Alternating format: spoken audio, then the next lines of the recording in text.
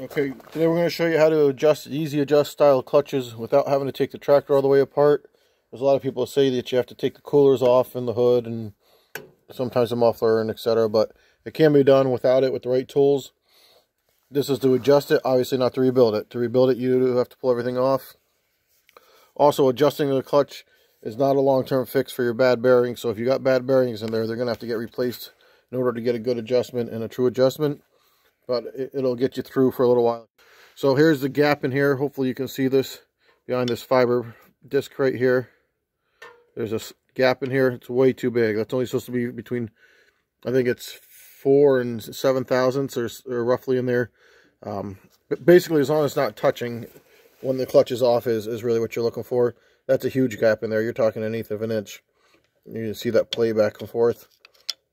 So that could be a combination of worn shims and spring washers in here, out of adjustment, the bearing's bad, this clutch disc could be wearing, but there actually looks like a fair amount of life on here as long as it's not glazed over. So when you adjust this, you make sure you cycle your PTO handle a couple times, and you can see how this operates. It comes in and grabs, and that's where your friction is. So make sure this is all the way back when you go to adjust this now. And I'll show you what we're going to use. So, to do it by the book, if you want a set of feeler gauges, you can use smaller ones. If you got these ones work good for what you're doing. We want 2 of them, so 180 degrees apart. So that's why we've got these 2 out here. And then you can pick your poison for the big nut. It's 1 3/4 inches. Service wrenches work real good. Regular big wrench will work. And angle wrenches really work real well. And the other key to being able to do this is to have a long flex head ratcheting wrench. This is the key to this deal right here. So if you can see in here, this is your big nut. Here is your adjusting nut. There's a nut in the front of this fan that you can't see. Is your tightening hex nut. But this here is your adjusting nut, and you want to spin this clockwise if you're facing the front of the tractor to tighten up this gap here, which is way too much. So that's where you need your 1 3/4 wrench. The 3/4 inch wrench is for the front hex nut that locks all this in at the end of the deal. So now we want to tighten this gap right up back here to the point where we can get the feeler gauges in there. Okay, so you take your long flex head wrench and send it up through behind the tie rod in the front of the axle. I don't know if you can see that in there, but get that on the 3/4 bolt that's in the front of your fan. Make sure it's turning the right direction so you can tighten this nut. You may have to have a helper or someone to hold this 3/4 wrench. Sometimes it'll hold itself on there. And you can use this to position the big nut too. So when you put this wrench on here, don't cut yourself in the fan. You kind of sometimes got to hold it on there, the little wrench.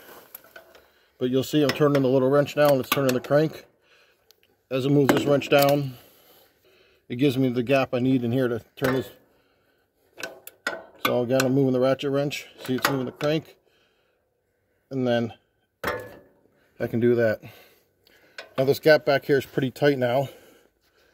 I'm going to pull this off here, make sure it's not interfering. I'm going to cycle the PTO a couple times. Now you can hear it. It's got a couple distinct clicks where it didn't have that before. You got 1, 2. 1, 2. Now it's all the way off. We're going to check our gap. And we'll see where we're at. Yeah, see, now that I cycled it, it still needs to get tightened up quite a bit. That's why it's real important you cycle it. Usually what we find is if you tighten this big nut to the point where it's in contact with the clutch disc on the piece on the flywheel of the plate, you're pretty close at that point. Again, just use the front wrench to position it.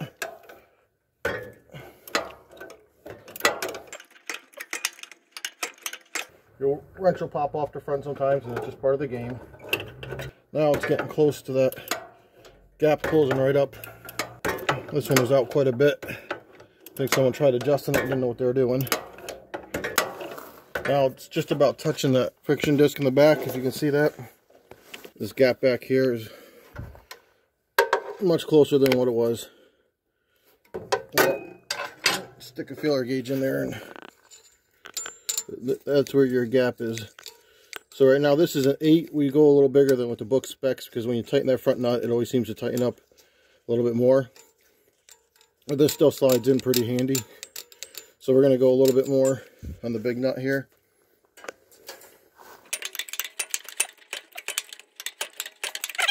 So at this point we'll cycle it again. Let's see if we get the gap to open back up or if it stays pretty good.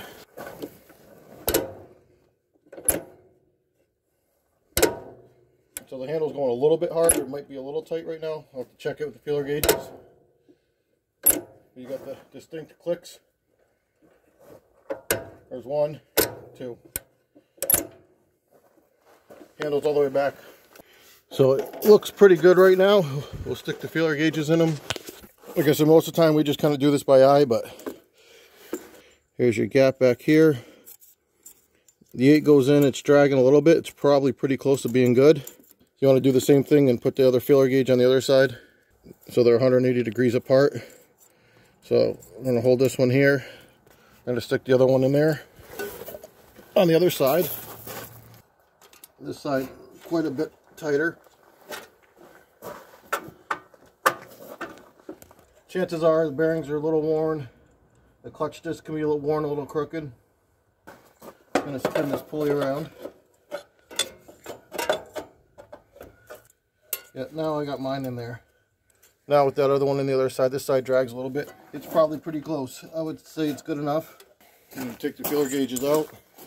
Okay, so now what we're going to do is going to tighten this front hex nut up. There's a 3/4 inch long ratcheting wrenches on. So we got to take it off and flip it over so it's ratcheting in the right direction. In order to tighten it up here, you hold the big wrench and then you tighten the ratcheting wrench up, and this can be a little tricky because you put more force on the ratcheting wrench now. Alright, so now we're holding the big wrench and we're tightening the front one up. It's supposed to be 45 foot-pounds. Obviously you can't torque it like this. If you know what 45 foot-pounds feels like or close to it, you're good. It's not the end of the world if you get close in the range. This one we took up quite a bit of slack, so it needs to get tightened up quite a bit.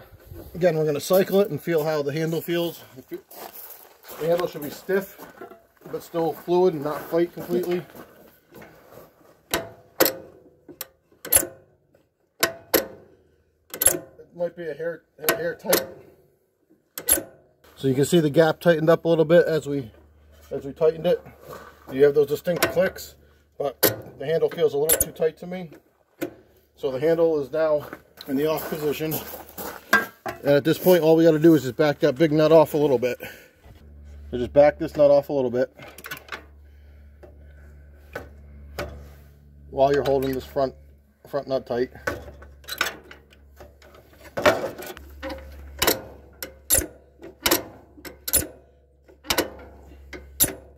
That's why we don't always go with the feeler gauges, but it's a good starting point. That's what the book says, but we go by feel, so you're not bending linkage and forks on the PTO.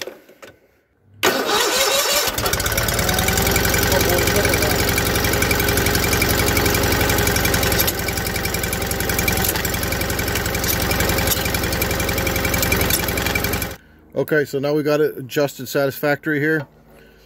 So remember, this is a worn clutch. The bearings and the springs are worn a little bit. The fork and everything here is probably worn a little bit. But this is how you're going to get yourself to the end of the season or finish your driveway blowing snow or whatever you do. This is not a substitute for rebuilding a worn clutch. So we wanted to show you that. Also, a little bit of lubrication in these points here, down below. I don't know if you can see that, where the rod linkage goes into that shift fork. A little bit of lubrication in there makes a huge difference.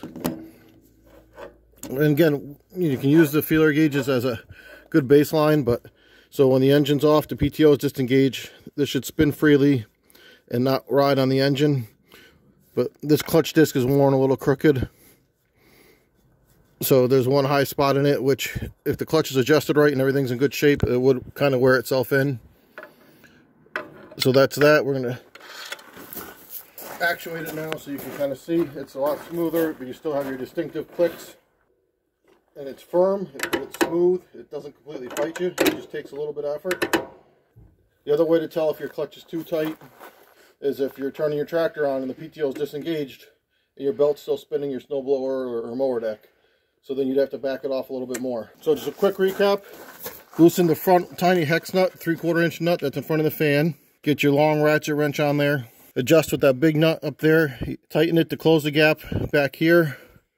Loosen it to open the gap back here. Once you get this gap where you want it, cycle the handle a few times. You may need to go readjust. Once you're satisfied, hold the big nut. Tighten the front nut. It's supposed to be 45 pounds. Obviously, you can't put a torque wrench on it the way it's set up with the cooler now. And start your tractor up. As long as the belt's not spinning right off the bat when your PTO's off and then the gauge is good, you should be good. If you feel the clutch slipping when you go into heavy grass or a lot of snow, just tighten this nut up again and tighten this clearance up. If that doesn't do it, then it's time for a new PTO clutch rebuild. Thanks for watching.